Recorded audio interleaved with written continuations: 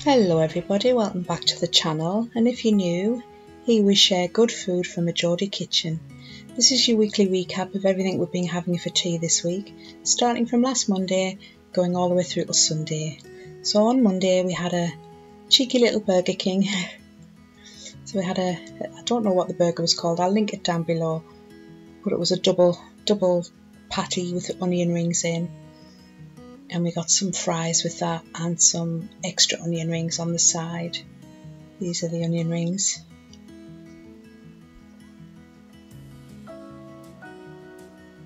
Onion rings, they're okay, but they were a bit squidgy. I like them crispy, but they were alright. It was nice not to cook.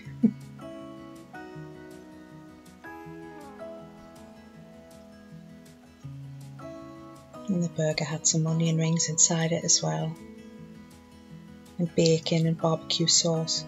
It was very nice, very filling though.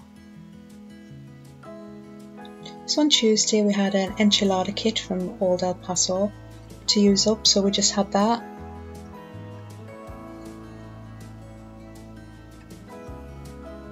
Just followed the instructions exactly and had it with a bit of rocket and watercress salad. Nice and quick and easy. So that was Tuesday. So on Wednesday we had a meaty feast gnocchi bake, just for change instead of pasta. Thought why not try and use a gnocchi instead. I just used a pre-made jar of pasta sauce. And all the meat you would find on a meaty feast pizza. These sausages, with them being skinless, I thought we could roll them into little balls, but that didn't work. I don't know what they've done to the sausages, but they didn't crumble, you know, like normal sausage meat would. So there's some frozen cooked chicken there. And there's the gnocchi, that's the fresh gnocchi from Tesco.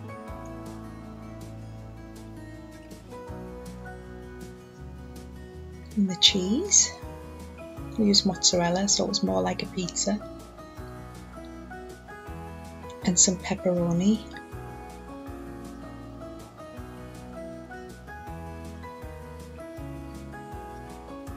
So I pre-fried the sausage just to seal it in. It's funny how it didn't crumble. Next time I'm going to use the proper sausage and just skin it, or get some sausage meat. So this is what I did, I just laid it all up with the sauce in a dish.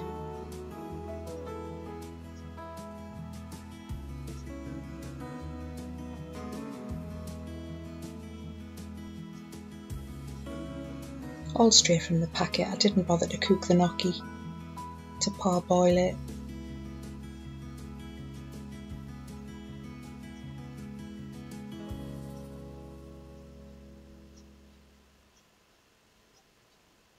And I just used the chicken from frozen as well.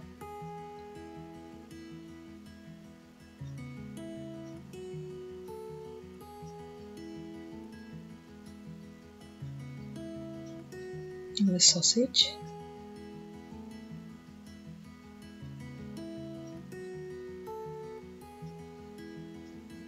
And I just kept going until it was right at the top. Just laying all the different meats and gnocchi down.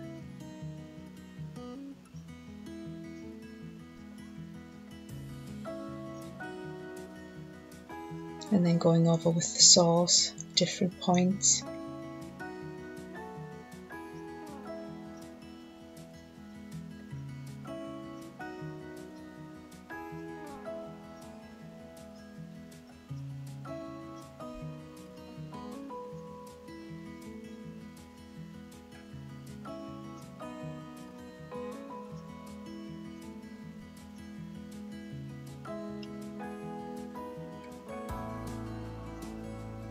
This was very nice. It was a nice change.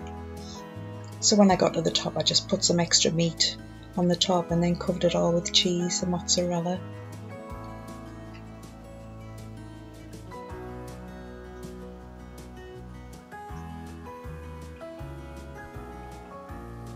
And that had 40 minutes in the oven at 180. It was very saucy.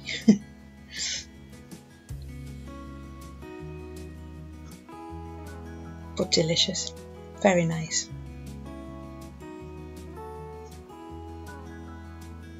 Even my son liked this one. Just a bit of salad on the side. Some mixed leaves.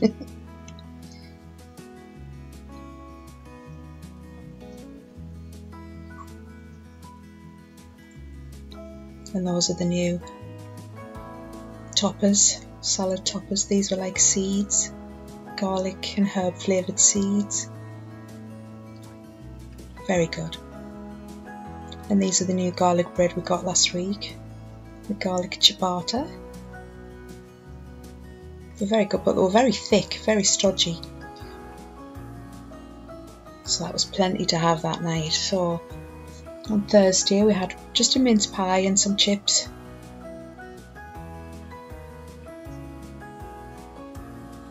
We didn't have gravy on, we had sauce, brown sauce and some bread and butter, and those are the home style chips. Just showing you the crunch. They're very crunchy, they're lovely.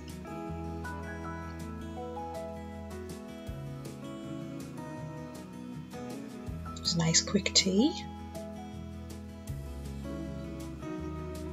So on Friday I made Philly cheesesteak bake.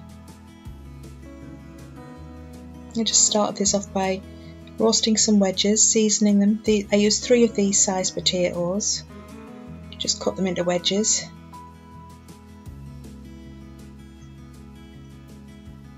And then give them a spray with some oil, and I used some Old Bay seasoning.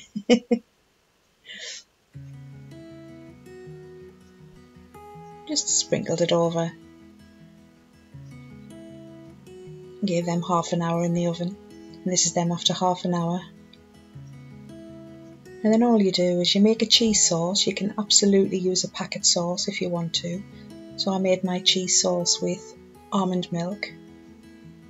And you get some steak and cut the steak into strips or cubes, however you want it. Normally I would buy the steak already made, but they didn't have any, so that's the size of the strips that I used. And then just give them a bit of colour. Seal them all over.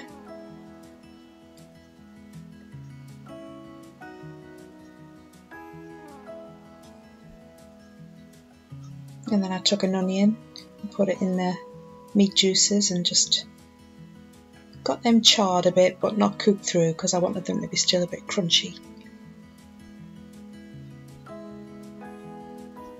A Philly cheesesteak has also green pepper in, but nobody likes green pepper in the house, so we didn't put that in. This is just some onion relish.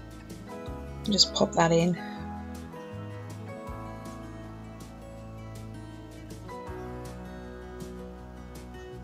It's about half a jar.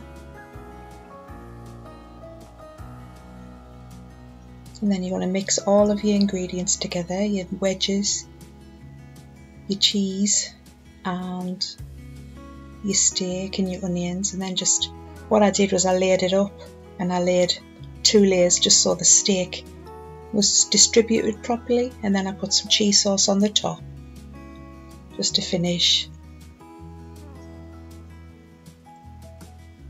and some red Leicester because I thought the red Leicester was more in keeping with the colour of a cheesesteak. And it's a nice change.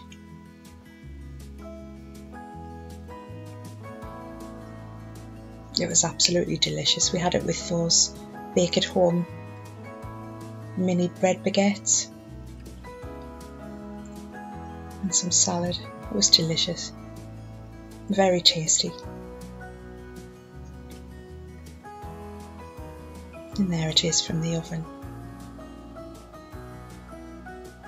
There's some crispy onions on the top there as well. I don't know if you can see them.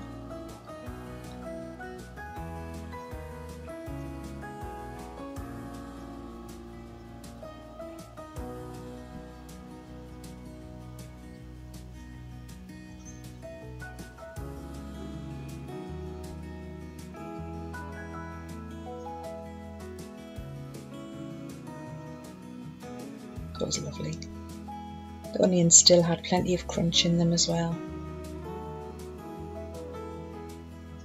Very savoury and very comforting, just delicious.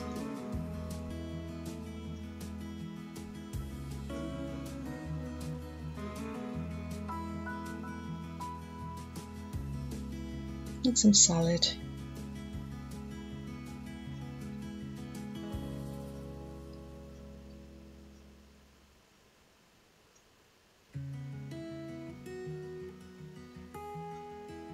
So that was Friday.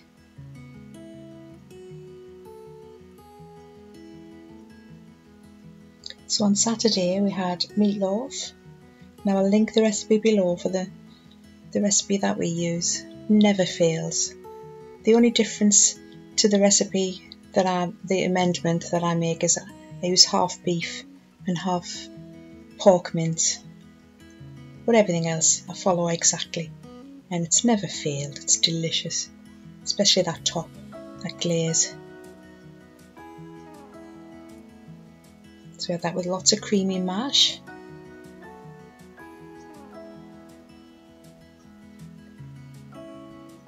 And there's the meatloaf slice there. Comes out lovely. The texture's wonderful. It never falls apart or anything. It's lovely. So I've put some away in the freezer as well, for another time. So there's some sweet corn on there. You can make gravy on it. We didn't want the gravy, but you could make some gravy to go over that. So Sunday we had just a nice roast loin of pork, Sunday dinner. Lots of veg on this one. Just turnip, some white cabbage.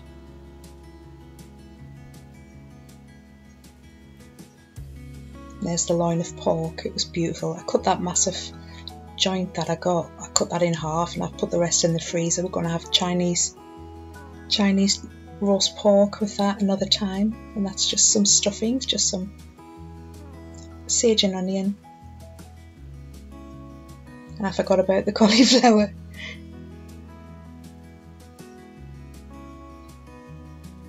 And they're just tinned carrots because my youngest likes those the best. And they're the Mr. Haway's roast potatoes, and they were beautiful. And his tips, he said to use very hot oil, but just sunflower oil, vegetable oil, and salt to get them crispy. And those are just pre-made Yorkshire puddings because I didn't have any eggs. And homemade gravy.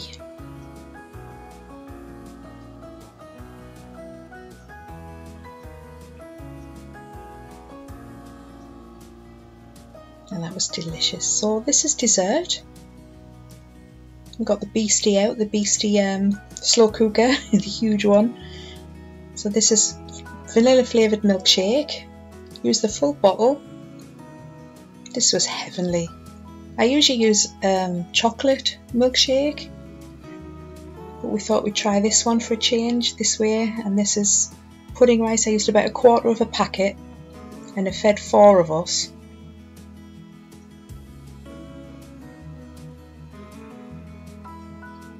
Just give that a stir.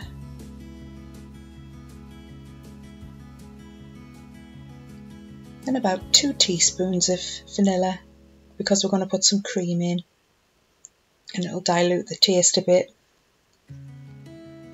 So that's a full carton of 300ml carton of double cream.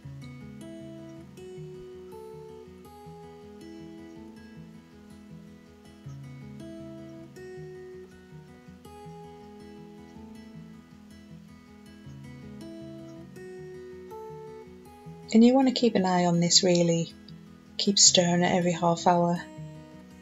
And pop a lid on, and this was on high and it took 2 hours, but make sure you stir it, otherwise it'll stick and clump. And this was it after 2 hours, and at this point you can turn it off.